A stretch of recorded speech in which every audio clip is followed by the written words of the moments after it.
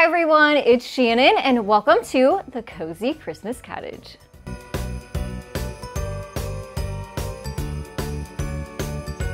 So I usually tell you about my shirts before we get started with the tutorials because I have so many questions about them. And I've already featured this one today. I will link this down below too, but today I want to show you my adorable slippers. So I got these last year and again got so many questions, so I wanted to tell you about them right now because you can actually get these monogrammed and it takes a little bit of time to get to you. So if you're looking for something cute for the holidays that has the personalization on them, now's a great time to order them. They're also from a small business too. So make sure to link those down in the description box. But today, speaking of time, usually we don't have a whole lot of time when it comes to the holidays, and I have a great solution for you, especially if you're still wanting to make the holidays special and personalized. Today, we're gonna tackle some really quick and simple projects that you can make for Christmas time, and they are only all gonna take you about 5 minutes to make. So let's go ahead and dash right into our first quick and easy project.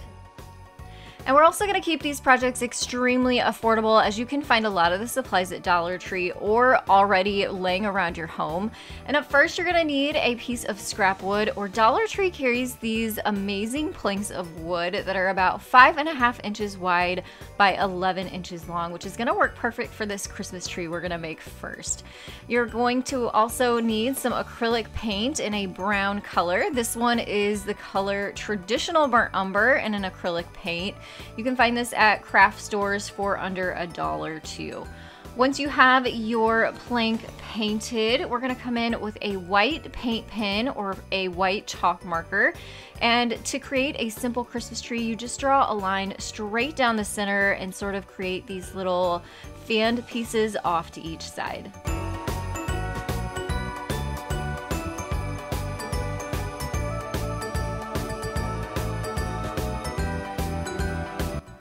You can also embellish your tree more if you'd like. You can add a little star to the top, like I am to the top of this one, just coloring it in with that paint pen. I will also make sure to link all of the supplies that I'm using in this video down in the description box in case you don't have them on hand already. And you can stop at this point if you like the simple look, or if you want to add some more embellishments to it, go right ahead. I think it'd be cute to add some little ornaments to this tree. Or like I'm showing you here, this is some velvet ribbon from Hobby Lobby. I just tied a little piece around the top to give it some color.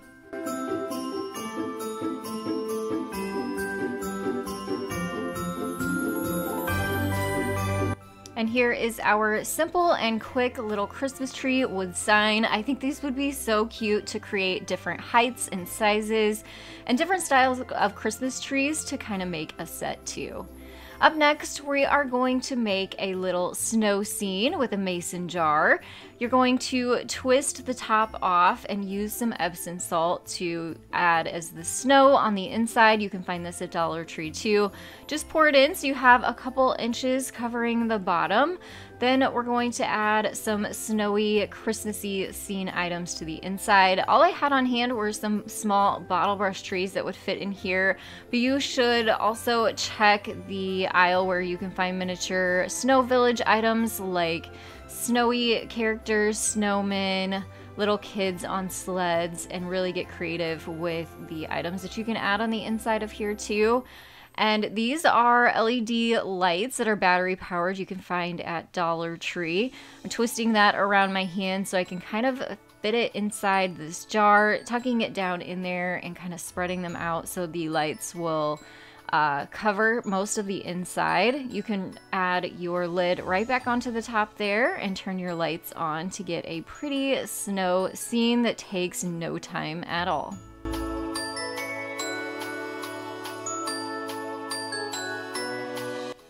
And keeping with the mason jar theme, we're going to create some ornaments with just the lids of our mason jars. Maybe you have a bunch of these laying around, but if not, you can also find some on Amazon and on Walmart. I will link a couple options down below.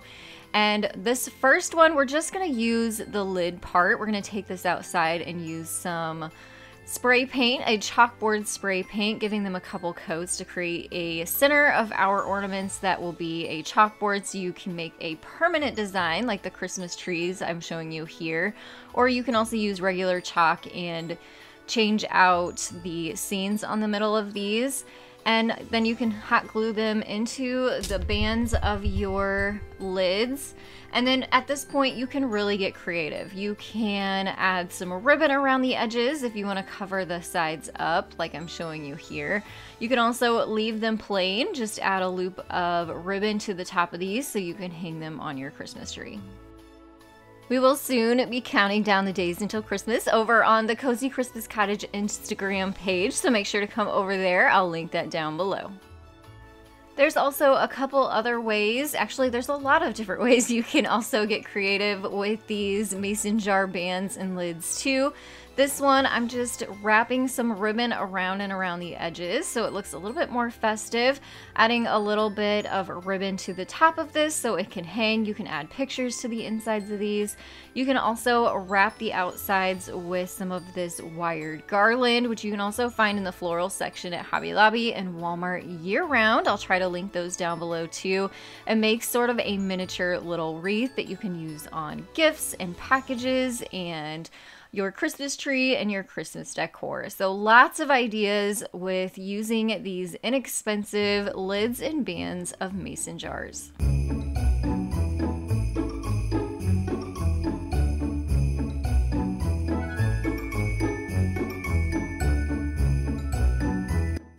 This welcome hoop is also from Dollar Tree, but if you cannot find these or you haven't been able to find them, you can also use a simple embroidery hoop instead. I'll link some options down below as well. Those are super inexpensive and you kind of get the same idea. And then you don't have to have the welcome in the middle if you don't want. We are going to add a couple sprigs of evergreen using some wire to wire these onto the bottom of the hoop, and just a couple pine cones to the center to kind of cover up any of the wire that was still showing. Just as simple as that to create a simple wreath. And you can make these in lots of different sizes depending on the size of embroidery hoop that you use, and also the different types of embellishments you might use too. But this is such a quick project, just a little bit of wire and hot glue to create your own simple holiday wreath.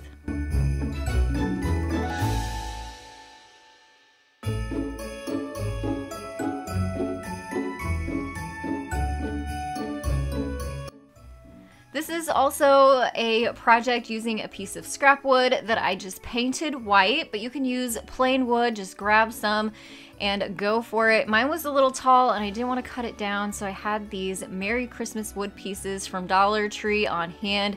Use some pop dots to add it to the top. That's just going to kind of take up some of the room at the top of my sign. You can skip this part altogether if you want. This just saved me having to cut down my sign, and I really liked the addition of this little embellishment at the top. And what we're going to do is create a quick and easy nail art at the bottom of this. So these are simple nails that I grabbed from Walmart for only about $1. You're only going to need 5 of these nails, and we're going to hammer them into a star shape, because we're gonna make a star out of ribbons. You can see I started at the top center and then did the bottom 2 points and then the side 2 points. And then you can use whatever kind of ribbon that you'd like. Either a satin would be really pretty because it would glisten a little bit, or I'm using my velvet ribbon. I really love the texture of the velvet ribbon at Christmas time. You can see here, you don't want to hammer these nails all the way in. You want to leave them sticking up so our ribbon has something to grip onto. You'll take your ribbon, pick one of the points, and tie a knot of your ribbon on there so it will stay in place. Leave a little bit longer of a tail too, and then go ahead and wrap this around the next little nail so that way you are creating that star shape. When you kind of go around the nail, it will hold it in place so it doesn't fall off. And then you come right back down to that first point and tie a knot.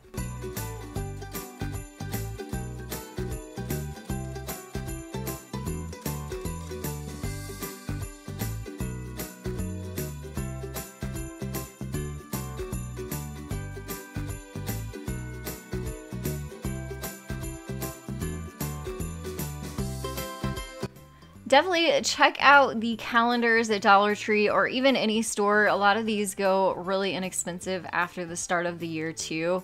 This one, of course, was only $1 from Dollar Tree, and the December calendar month has a cute mason jar that says Merry Christmas on it with some greenery and pine cones in it that I loved so much.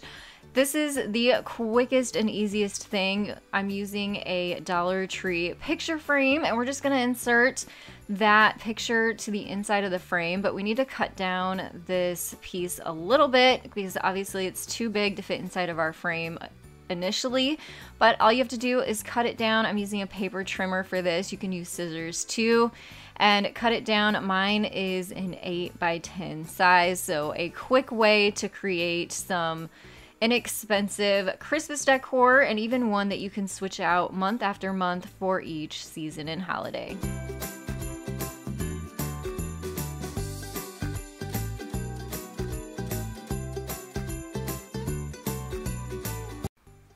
This little pack of decorative fillers is from Dollar Tree, and I love the pine cones in here because they have some glitter on them.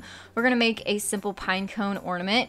You can also use pine cones that are larger or that maybe you even find in your yard. Just make sure to bake those pine cones before you use them to get any bugs out, but you can use natural elements too. I'm using 5 pine cones that are about the same size and gluing them into a star shape. Then you can just add a little piece of red and white twine to the back of there to make a loop so you can hang it. And then to the center, I also added a little jingle bell just to kind of help keep them all together, but also give them a little bit more of a Christmas flair too. You can use these as ornaments, or you can also use these as embellishments on your gifts or even on your wood signs. Please hit that thumbs up button if these quick projects inspired you this holiday season. Subscribe if you are new, and I'll have more 5-minute DIY projects popping up on your screen you can check out next. And I want to thank you all so much for joining me here at the Cozy Christmas Cottage.